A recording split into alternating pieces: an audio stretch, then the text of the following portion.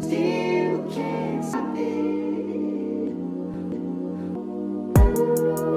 What is up? I am Crypto Mason, and welcome back to the Crypto Mason YouTube channel. Shout out to the Gold Squad. We look for gold in every single aspect of our lives, and we always find it. Now today, we are back for another daily market update. Before we get into it, make sure that you're following me on Twitter right here. My username is the same on Instagram. Let's just hop straight into the market here. We got $1.3 trillion. Bitcoin above 32,000, folks. We are above 32,000 slash battling 32,000 right now. In my opinion, it's going to be crucial for us to stay above 30,000. I do not like the vibe of Bitcoin when it goes below 30,000. It feels very weak, and it just feels like, you know, it just feels weak. So we need to stay above 30K. Was 25K the bottom? It's literally impossible to tell. There's many different people and things that say we're going to go to like 10K or 15K on Bitcoin. If that happens, you better believe that your altcoins will also crash even more. And this is the main reason why I think, or why I'm not buying anything right now. It's because I have patience, and I know that even though these altcoins are down like 40-50%, they can keep going down. They can go down even more. Okay, so looking at Algorand at 40 cents seems like an amazing buy. This thing could literally go to 20 cents, right? I've seen what it looks like for that to happen, and it is not good. So is this a bull trap right here, whatever? I believe that this is a short-term pump. This is not going to last, and I don't think we'll get above 35K, which is right up here, right? I do not think we'll get above 35K. I think we're just going to simply bounce around in here, you know, and just be very slow. I think next month will not be that good for Bitcoin either. So I think we're in for a little ride here. You can also see the dollar has been going down since May 20 or May 12, right? We've slightly bounced up a little bit today, but that's also contributing. May 12 or this slight this big fall off right here, basically May 18, you know, May 18 until now has helped Bitcoin go up a little bit or stay up a little bit. Basically, Bitcoin is just correlated with the stock market right now, S&P 500, etc. And that's exactly what we kind of wanted to avoid. We want our market to be decorrelated and, you know, not correlated to that stuff, because now it's just another stock market, basically. But we will see where this Bitcoin goes. Right now, we have the biggest gainer today being, we have Waves still, Axie Infinity as well. I'm a fan of Axie Infinity. I do not hold any. I do not play the game. I play the real-life games. I have no time to play video games. I'm sorry. Cardano, even if they're play-to-earn games, too. My play-to-earn game is called Life. Cardano is at 63 cents, pumping 20%. Kava, I'm a fan of. Near Protocol as well. Engine Coin. All of these very strong like gaming projects I am a fan of, but they have a long way to go. Now, Nap Jeaner right here is showing a guy on the order book purchasing over $500 million of Bitcoin purchased at Binance spot prices. Okay, this guy purchased billions at 28,000 to 29,000 on Binance spot last week. Okay, 28. So these people are entering at 28,000 and 29,000, or at least this one big whale is, right? They are buying at 28,000 to 29,000. So, I mean, is this just one whale trying to fake everybody out and basically try to trick you that the bottom is there and he's trying to buy the bottom there? Or are they really confident that Bitcoin is going to double or triple, right? And I think we're going to see where he holds these too. Like if he holds for the long term on these Bitcoin that he bought at 28K. But this is what I'm saying. There's a lot of entries. There's a lot of like massive corporations who have entered in the 30,000s, in the 40,000s. They've literally bought Bitcoin up there, right? So I mean, that gives me more confidence on Bitcoin. AMTV says that Pantera Capital and Novogratz profited millions on Luna sales right before the crash. So we've already covered that Pantera Capital profited millions on Luna right before the crash. So they sold some of their Luna before the crash, and then, you know, everybody got wrecked. Novogratz, so Mike Novogratz from Galaxy Digital also apparently profited an insane amount here. CNBC covers Novogratz, who they say was selling Luna along the way and netted $355 million from its sales of Luna. Okay, and this has been confirmed. And they say basically they might not be doing anything wrong with this, right? It may just be a solid, sound investing and risk management strategy, or it could be luck or a combination of both. But the point here is to show you once again that the big guys never lose. So if you do track with the big boys, like the big guys in this space, they don't lose, right? Mike Novogratz barely got wrecked from this. He actually made $355 million. Pantera Capital made made millions of dollars, right? Track with the big boys. Now, very, very interesting article right here from Quant. This is written by Gilbert Verdian, I believe. It says the case for commercial stablecoins, and this was May 17, 2022. So a few weeks ago here. But basically, Quant's founder, Gilbert Verdian, is writing this about stablecoins. And he gives the whole little story about how algorithmic stablecoins are failing right now. Through Terra, we saw that. And then he starts talking about what he calls commercial stablecoins.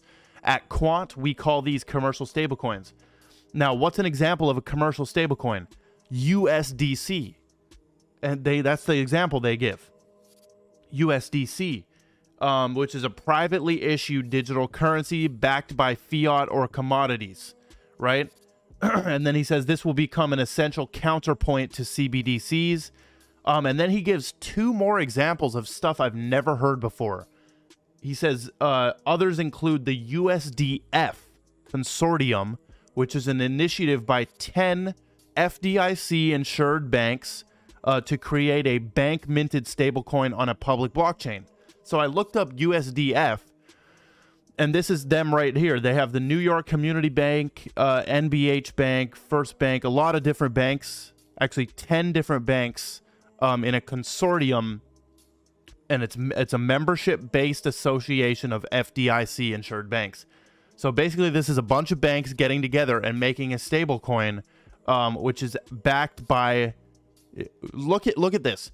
USDF is a bank-minted, tokenized deposit referencing fiat currency on blockchain. That is the biggest mouthful ever. A bank-minted, tokenized deposit referencing fiat currency on blockchain. Holy cow. Like, what are we doing here? Right? So deposit referencing is the big key here, because all of these will actually be backed by deposits. They will be backed by deposits. And then they also give an example of the DCJPY token, which is a yen-based digital currency pegged to bank deposits. And this is developed by a group of 70 Japanese companies and banks to speed large-scale fund transfers and stuff like that. And then they also say Volvo, for example, is using trading tokens. So basically talking about commercial stablecoins. I found one good article on DCJPY. It's basically born as programmable cash. And basically it won't fail because it's literally it's based on bank deposits here. And then they give a little bit of examples of what you could use this for. But this is a very important thing. It has the backing of the 3 Japanese mega banks as part of a consortium of 74 organizations. Very crazy. I've never heard of that.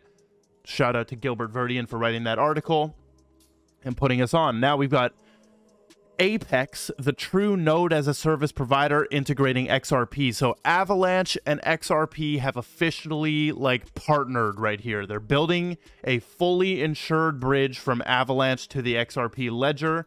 It's going to go public by the end of August 2022. This is fully insured by UnoRe right here, which is a decentralized insurance platform. And this is going to be called the Apex Bridge. It will facilitate a fast and safe transfer of XRP tokens from the XRP ledger to Avalanche and other EVM networks. So very cool partnership right here, integrating XRP and Avalanche. And you guys know Flare is also connected to Avalanche as well. Little piece of news right here from MoneyGram, expanding a little bit on what we said yesterday. Alex Holmes, which is the MoneyGram CEO, is basically confirming that they are eyeing a wallet deal in El Salvador, and they're going to open a transfer platform with Stellar for El Salvador, aimed at El Salvador. And he says, if a country like El Salvador is going to make Bitcoin seamless with US dollars in country, I think that consumers through MoneyGram should be able to transfer Bitcoin to El Salvador or transfer dollars and convert them to Bitcoin. Right? He says, if that's where the world is going, let's participate in that world and let's see how we can fulfill that opportunity. So good news for XLM right there. We also have a quote from Ashish Birla, who's the GM at Ripple. He says, Ripple's solution is now a lot bigger than what Swift does. This is what I'm saying. Ripple is far ahead of Swift.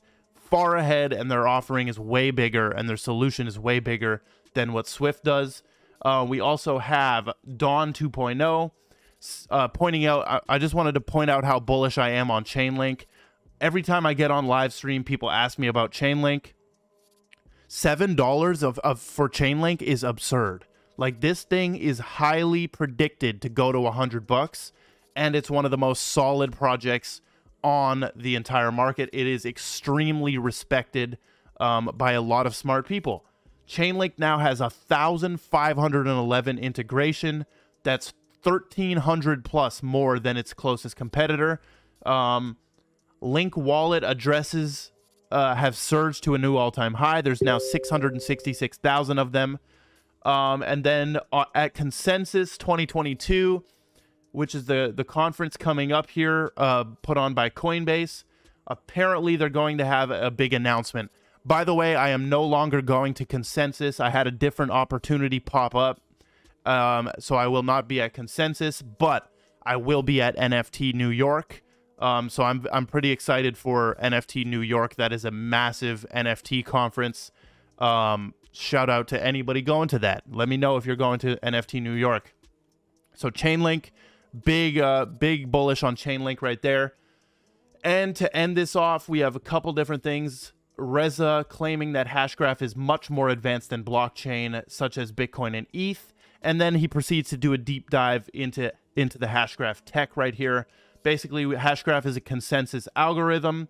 BTC, ETH, Hedera are all DLT technologies. That is why they are decentralized, fast, scalable, and secure compared to centralized ledgers. Every distributed ledger has different participants, whether they are blocks in blockchain or nodes in Hashgraph, right? So he's going through all of this, and it talks about the gossip protocol, the gossip about gossip protocol, and then basically it comes down to Hashgraph is much more cheaper, way more efficient, way faster, way more fair, way higher security. I would say the blockchain adoption is way higher right now, but Hashgraph adoption might increase over these coming years. I think it actually definitely will. So this is a good thread that you guys can read and brush up on your Hashgraph knowledge. And Hedera, 9 cents, still an amazing buy, right? If we go just back to all-time high, this is always my favorite calculation to do. So let's say 50 cents, right? 50 divided by 9.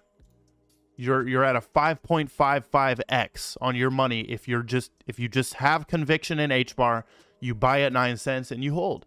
Simple, right? Simple stuff. Or you can wait for this to keep going down. This might keep going down, right? My first entry was at 3 cents. 3 cents. It could easily go back to 3 cents. It could go to 4 cents, 5 cents. I mean, if you're okay with buying at 9, buying at 6, 5, all the way down, then do as you please. Now, the final thing I want to play right here is a big warning, okay? Trudeau has just banned handguns in Canada, and I want to play this clip and listen to what he says. And so today, we're moving forward. We're introducing legislation to implement a national freeze on handgun ownership. What this means is that it will no longer be possible to buy, sell, transfer, or import handguns anywhere in Canada. In other words, we're capping the market for handguns. They're capping the market for handguns. Now, I'm very interested to see what you guys think of this, right? My political stance is truth. So if a man like this says something truthful, I will agree with it because he's telling the truth. If he says some bullshit, if he lies, I don't agree with it because he's saying some bullshit, right? Doesn't matter who the person is. I don't take that in. I barely take that into account. And that is when you know you're actually devoted to the truth, that's how you can act. For example, if somebody very controversial like Charles Manson, I've watched every single Charles Manson interview on YouTube, every single one, hours and hours, right? He's a very bad man, but if he says something truthful, I will agree with it. I'm not going to disagree because he's Charles Manson. See what I'm saying? So I'm very interested, and that's just, I'm not saying that in reference to this clip at all. I'm just making sure you know my political stance. I call it truth. Okay, I don't do the whole left wing, right wing of the same bird. That's what you got to know. These are the left wing and the right wing of the same bird. They play for the same team, both of them. They keep you in duality. They keep you out of balance. Okay. So I'm very interested to see, like, obviously this, you know, Canada, I don't think Canada has an extreme amount of gun violence, yet we're banning handguns in Canada, right? I don't think we have an extreme amount of gun violence, right? And many people are going to argue that this is because they want to implement some more control and they want you to not have guns, basically, right? So let me know what you guys think. I basically have no comment on this. You know, this is just peculiar that he would do this and cap this market. Wanted to throw that in for some controversy at the end. It can't be a Crypto Mason video without some controversial stuff, okay? Make sure that you're following Twitter, Instagram, join the Telegram group. Make sure you also turn on the notification bell, folks. They've been turning people's notification bells off. Screw you, YouTube, for doing that. But that is all we've got. I love every single one of you, and goodbye.